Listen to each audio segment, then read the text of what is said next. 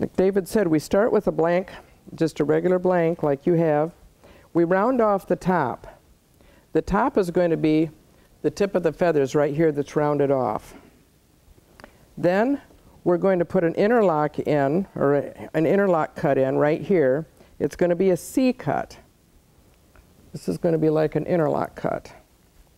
And the way that we do that is a couple of ways. Now in our book, we basically talked about using a pelican knife, the flex cut pelican knife. But I want to show you a couple of ways to do it. We want this cut to be about 1/2 inch crossed here.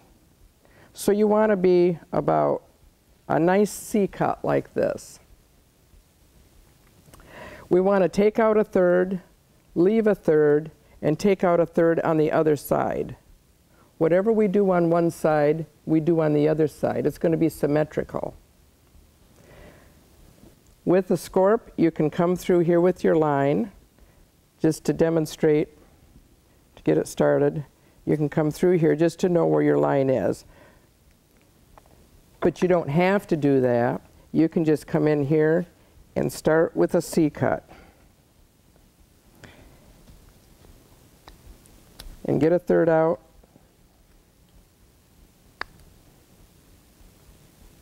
I'm not going to do this whole blank because this will wait for me. I can do it in stages. So what I'll do on this side, I'll do the same on that side. So what I'm doing now, more than I was, I'm using a gouge, and these are Stubai gouges. They're all number 11s. Everything you see here is a number 11. I have 3 different sweeps.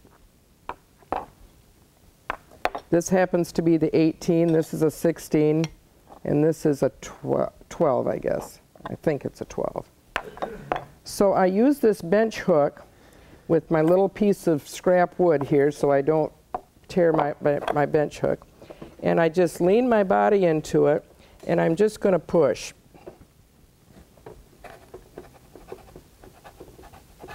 You can see what I'm doing right down the center of that line. I'm just going to push that out. And I can just, whatever table height works for you, I'm sure you're used to working with gouges, you can just put your body weight into it. When you're working with the gouge, you don't use your arms and your shoulders as much as you use your body strength to just push into it. Of course, it's going to be a fixed.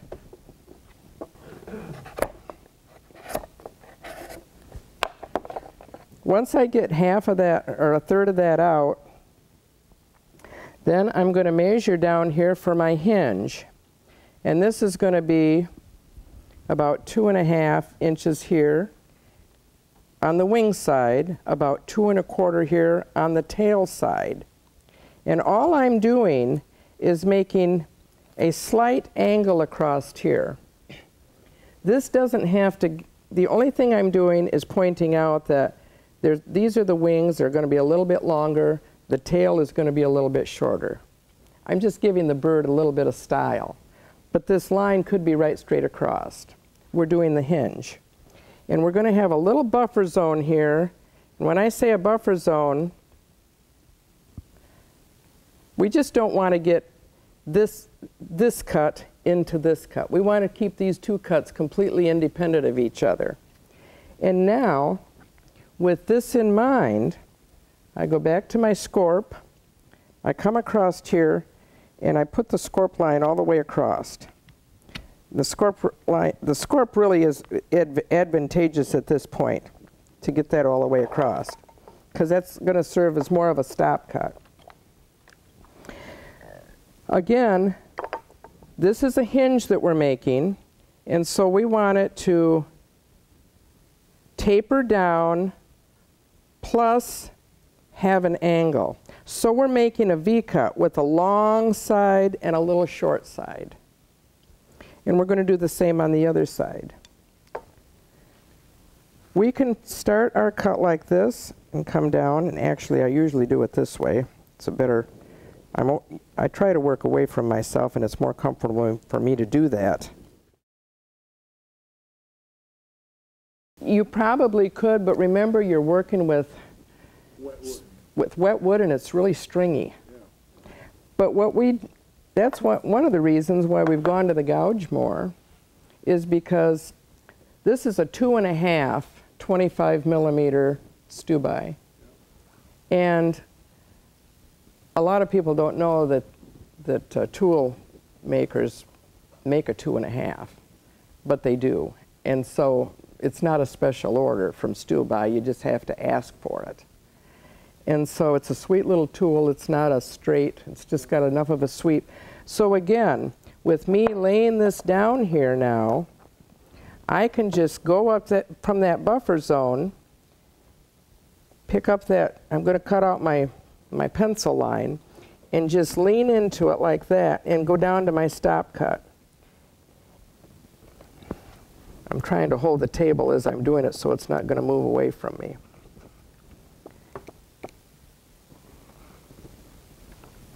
Typically I'd be working with both hands, but this is okay. So what I'm ending up with is a taper. See, I'm coming down. I don't know if you can see this. I'll put a little more on this side so there's better definition. Because I really want to explain this. In fan carving, there's 3 things that we do. We have an interlock. That's where we're going to interlock the feathers. We have a hinge where we're going to pivot the feathers, and we've got to rive the wood. We've got to split the fibers. And every fan carver has to do those 3 basic things. All the styles can be different. You can see how I've come in here. This is about, a 1/2 inch across, and I brought it in to about center, almost to center. This is going to serve as a stop cut in the vise. This one is ready to rive. I've already got the interlock in there, and I've got the hinge in there. And so we're going to rive this. So this will serve as the stop cut. But you can't have, when we think of stop cuts, we think of stop cuts as being right straight in. We need to have this little bit of a taper right here, just a slight little taper. We want to feel it as a stop cut. We want to know when we get down there, because we don't want to get into this part of the wood. But we have to have that little bit of a taper as a chamfer or a draft. If you were a tool maker, you'd have a draft to get your molding out. It's that kind of a thing that we need to have right here.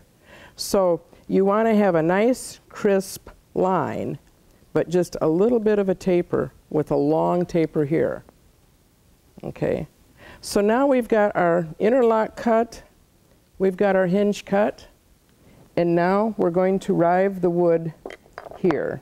And at that point, you're going to take your thumb guard and your glove off. And by the way, when you're working with gouges, you don't need this either. It's only when you're working with tools, especially the pelican knife, because that sweeping curve there can come back and get your thumb. So I'm going to move over here to the vise. You want the vise, your piece of wood is going to be in here so that it's, as you're standing over it, it's going to be straight down.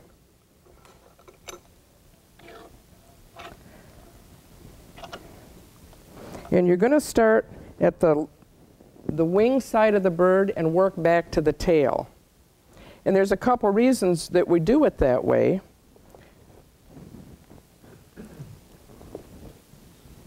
For one thing, the bird is going to be, I'll draw it on here. The bird is in here like this. This is the wing side.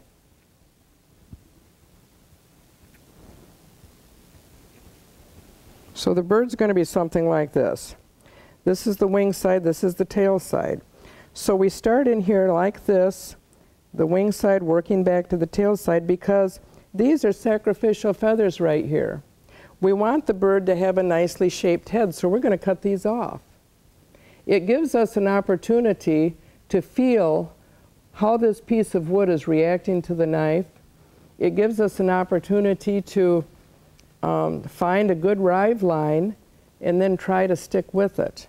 So at this point, we need to find a good rive line. So I take the draw knife. we work with the back of the draw knife facing us. The bevel edge is out there. Now I can't see this cut, I have to feel it. Because if I'm going to start where I can see it, it's going to be right here. And that's way too thick. See, I'm looking, because the cut is going to, it's actually not a cut, it's a split. The blade is sharp at the back of that bevel. So I have to tip the knife back, and I use my thumbs to steady the knife. I tip it back to see how thin I want it. I stand it up, and then I just push down. And I'm finding a rive line. Now, the main thing I'm doing is keeping this flat back snug to this piece of wood that I'm slicing. If I started like this and I was too far this way, I'd be cutting back. And now I'm cutting through the fibers.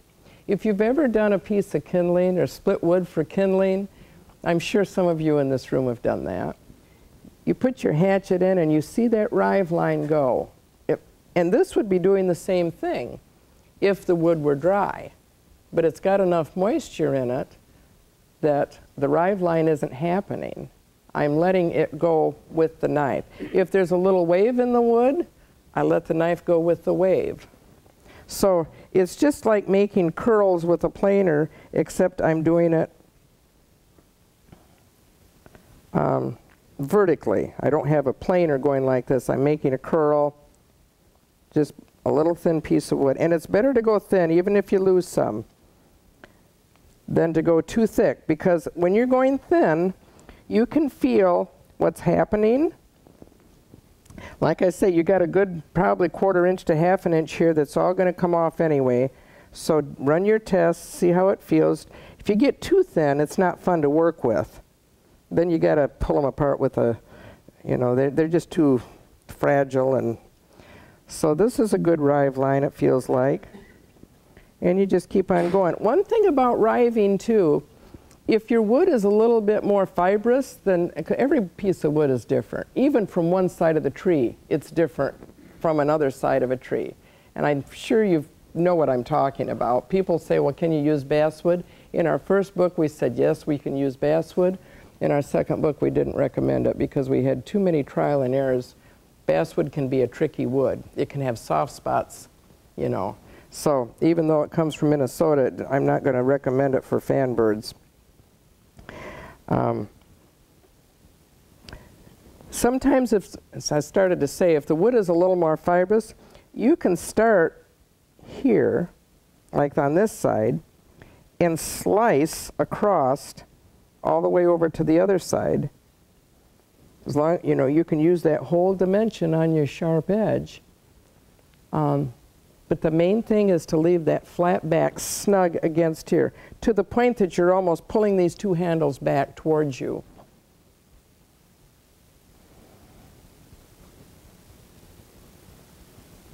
Now it'll take me about 7 minutes to do this whole thing, so you get the idea. Another thing I wanted to point out is that the we work with more rounded top here for the tip of the feathers because I've got a better view. With this knife laying here like this, I can see from here to here where I'm at. If I work with a pointed, say if I was working with something like this and I wanted to get that point on there, then my bird is in here like this, and I've got this dinky little point to try to see how thin I am. It just doesn't work very well. So if you want to come up with a pattern like that, there's nothing wrong with that, but I would almost advise you to do it a little more like this, and then when you're done riving, you can still take your knife in here and thin it up on both sides and bring it to a point. I think it'd be advantageous to do that. Once we get these all rived, we're going to draw the bird body on like this. The head will be here, as I said. Whittle this out so that you've got, you know, a nicely shaped head. This bird is the Holy Spirit bird, so we want it to look nice. I cut a couple of these little tail feathers off just to give them a little bit of a belly here. And then I'm ready to interlock. I give it a good flex. See that flexing there? Oh, I should mention too, once I get these all arrived, I'm going to go back into the interlock and narrow this down more. I didn't do it sooner because I needed structural integrity for slicing. And the same with the hinge. I'm going to narrow the hinge down. Oh, the interlock will be about that narrow by the time I'm done. And the way that I do that with the gouge, I started out with the number 11 18 millimeter. I'll either use a 16 to come back, or the 18 plus the 16 millimeter, but more often I'll use the smaller one. These are all three number 11s, as I said. And I'll just come back in through here, and I'll just seat that right through that center and make that thinner. And so I don't have a line here. I'll rock this way, and then I'll rock it that way, so that I'm making a center cut, getting it thinner, and then I'll take my line out if it leaves a line. Then I'll do the same thing with the hinge. I want this to be about the size of a thick toothpick. And then I flex it real good. You can see the movement there. And then I'll put it in, this is called a third hand. We got this idea from Finland, and you can use it for painting or whatever. And because I'm not going to finish this, I usually just sit down and make yourself comfortable and just hold this between my knees like this, and then I just interlock back and forth. But since we have the vise sitting here, I'll just use that.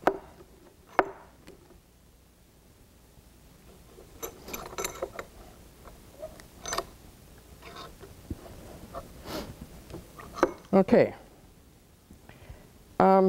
Is this a good place for me to start? Can you see what I'm doing here, or can you can watch? Okay. The first feather comes to one side, the second feather to the opposite side. The third feather comes over here and interlocks. The fourth feather will come back over here and interlock. And just go back and forth like this. Now you're going to hear them snap and crackle, and it's okay. They're not going to come off. And if they do, it's no problem. It's better to go thin and lose some than to be too thick, because if you lost them when they're too thick, which you're liable to do, because they don't have good performance then you're going to have a gap.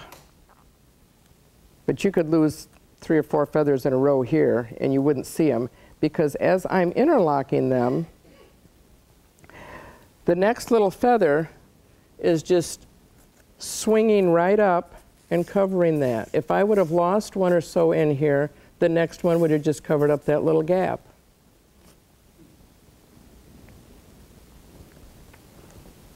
So I cheat a little bit. I just do them in groups, and then I just snug them in. And I'm always pulling. That hinge has a purpose. You want to make it work for you. A lot of the European birds are like this. They're flat, and they hang from the ceiling, and the wind catches them. They're in perpetual motion. I like to see a bird that looks like he's rising. That one is so thin I don't like it, so I'm going to take it out.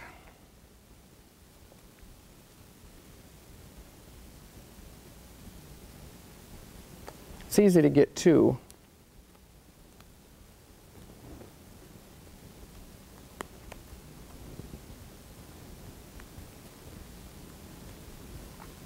When I get down about this far, I'm going to go ahead with the tail now. I'll start with the last one, the last feather, and that's going to be my center feather.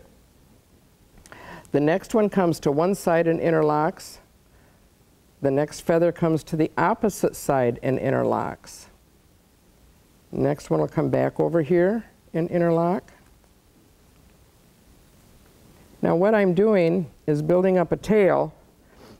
Sometimes it starts to bind up a little bit. It's because the bottom part of the feather has to go over this one, but yet underlock under that one. So if it starts to bind up on you, you can check that out. So you want to try to tip it.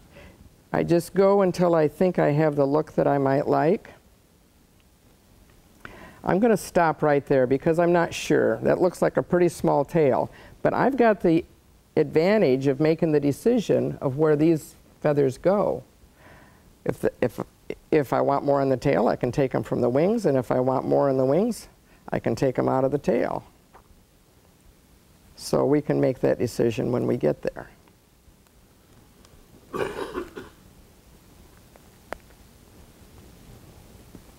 We want the bird just to have a nice, pleasing look, whatever whatever is pleasing to you. It's an individual choice.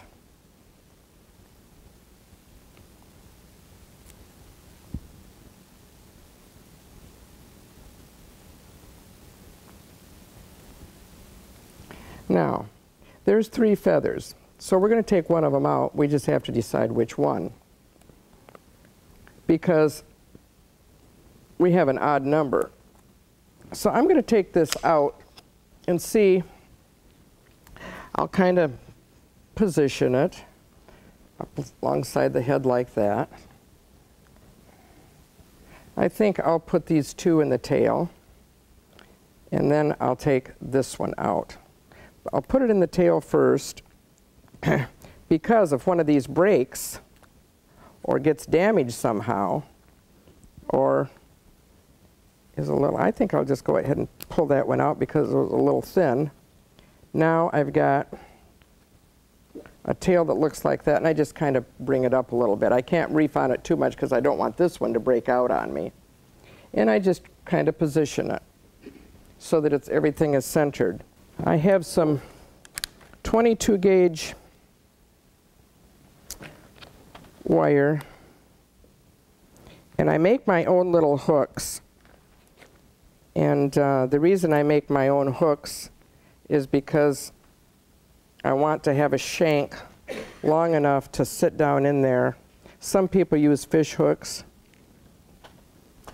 I have a little 1/4 inch needle nose plier because I want a tight little circle here.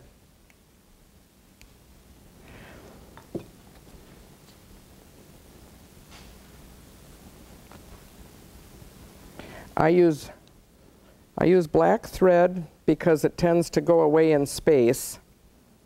White thread or fish line tends to show up.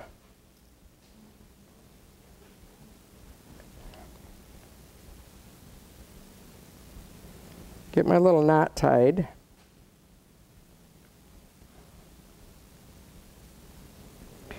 Then with my pliers,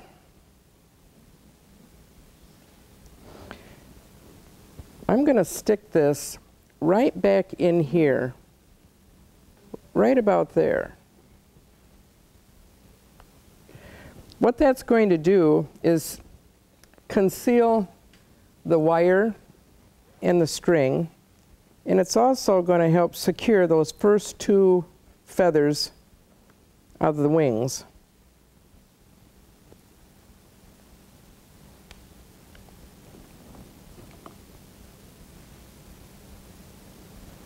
And there you've got a bird.